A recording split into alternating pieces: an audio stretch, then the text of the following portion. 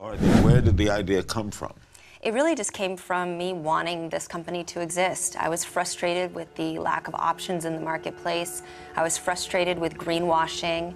It all started with the actress Jessica Alba, who had a brilliant idea. Tired of the toxic chemicals and harmful ingredients found in everyday products, she decided to take matters into her own hands and create something truly revolutionary. And so, in 2011, she founded the most honest company with her passion for a healthier and safer world. Jessica embarked on a mission to provide families with trustworthy and eco-friendly products. Armed with her knowledge and determination, she gathered a team of experts, Christopher Gavigan, who led a non-profit called Healthy Child, Healthy World, and the duo teamed up with two others, Brian Lee, an attorney who co-founded LegalZoom.com, and Sean Ken, an executive at e-commerce site PriceGrabber.com. Lee and Alba, with another undisclosed investor who provided the initial seed money of $6 million.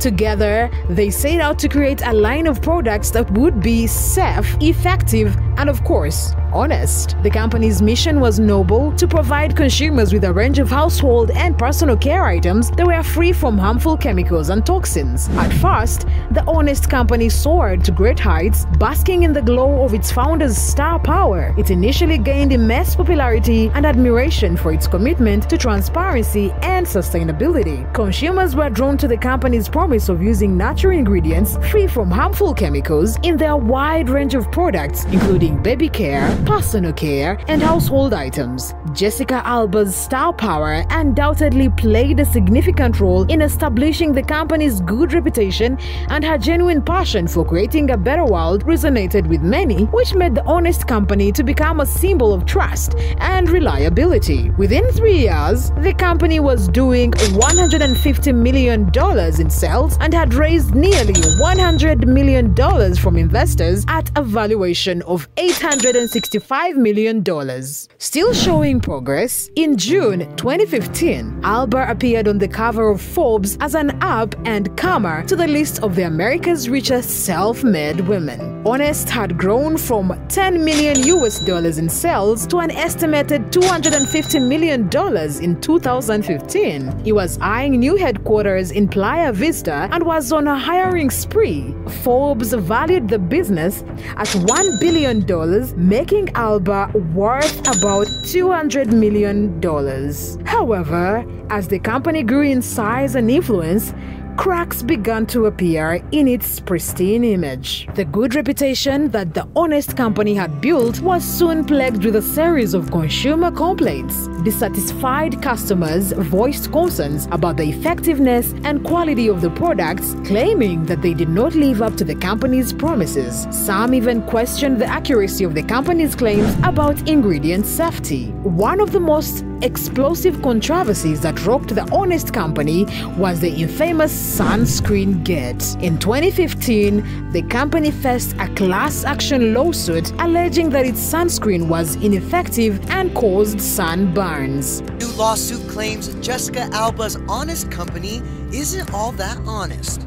In documents obtained by ET, consumer Jonathan D. Rubin claims that her Honest line of household goods, which is marketed as natural, are actually made with synthetic materials. Rubin claims the Honest sunscreen is ineffective and calls... The plaintiff alleged that she used the product as directed on her children who experienced severe sunburns. Say what? It was a PR nightmare that left the company scrambling to regain its credibility. The lawsuit was eventually settled. However, it was ironic that a company that prides itself on honesty was being accused of selling sunburn in a bottle. That sunscreen complaint also went viral when customers started tweeting out photos of horrible sunburns that happened while using Honest sunscreen. Then there were the claims that some of their products contained harsh chemicals despite being marketed as natural and safe. And I mean, who can forget the ingredients fiasco? Here, the company that prided itself on transparency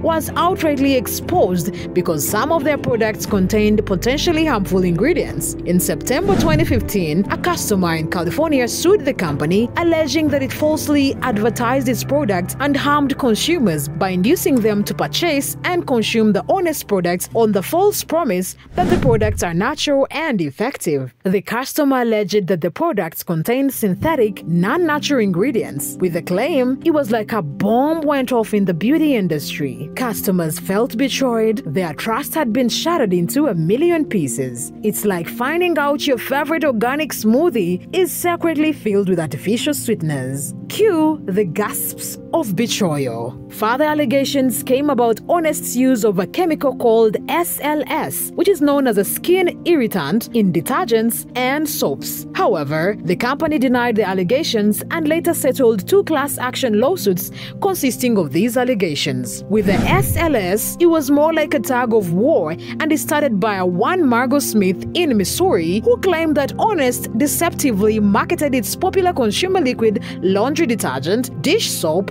multi-surface cleaner, and other products as not containing sodium lauryl sulfate, SLS. However, tests published by the Wall Street Journal has found significant amounts of the foaming cleaning chemical. Defending themselves, the Honest company responded by standing by its products and clarifying that the brand uses sodium sulfosulfate (SCS) instead of SLS. In a blog post, it faulted the paper for not testing for SCS, which it describes as less irritating and safer to use. The brand went so far as to break down the molecular structure of both compounds. These two went back and forth, and the point of contention was because Honest claimed SLS and SCS are different chemicals because SCS can only be made from raw coconut oil, while SLS can be made from palm oil or petroleum. But the Wall Street Journal reported that SCS always contains SLS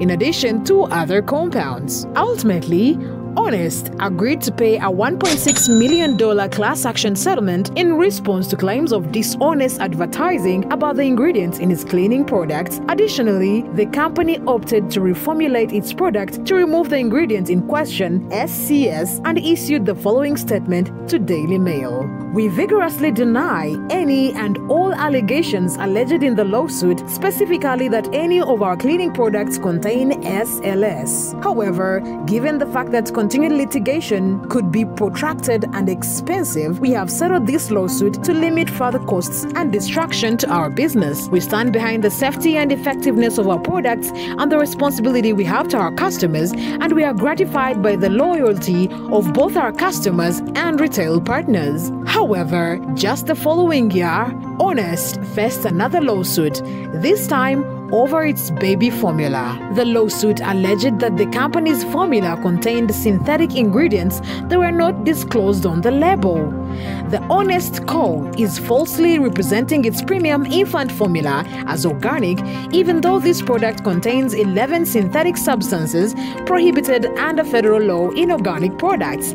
This is unacceptable.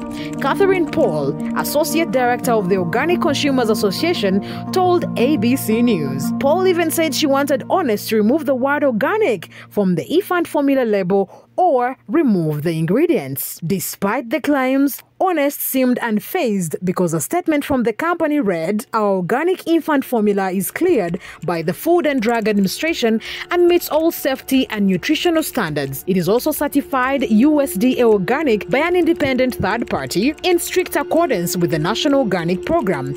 We are confident this lawsuit will be dismissed." This wave of discontentment continued to cast a shadow over the once shining star of Honest, and to make matters worse, in May 2017, the company issued a voluntary recall of its baby wipes due to the presence of mold, and that summer, it settled 2 class action lawsuits that were formed after the earlier lawsuits for $1.6 million and $7.35 million.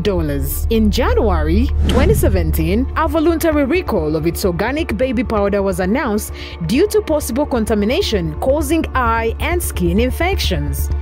The company has also been questioned for its claims of using green ingredients. The company found itself entangled in frequent lawsuits, with many questioning the ingredients used in their products. Allegations were made that certain products contained undisclosed chemicals or failed to meet the promised standards of being natural and safe. All these further tarnished the company's reputation, leaving consumers and industry experts questioning the integrity of Honest. But let's not forget the consumer complaints.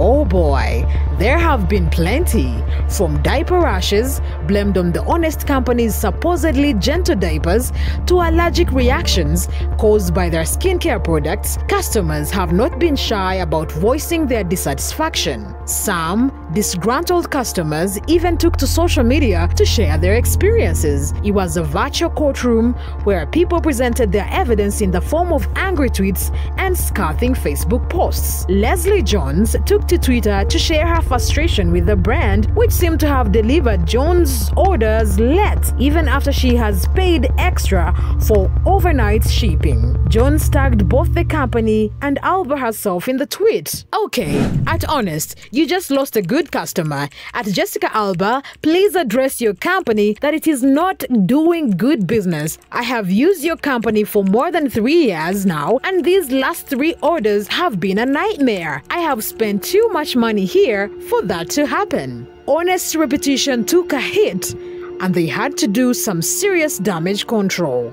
They implemented rigorous quality control measures, revamped their ingredient sourcing process, and improved their customer service. Jessica Alba herself publicly addressed the concerns, expressing her dedication to rectifying any mistakes and reaffirming the company's commitment to its core values.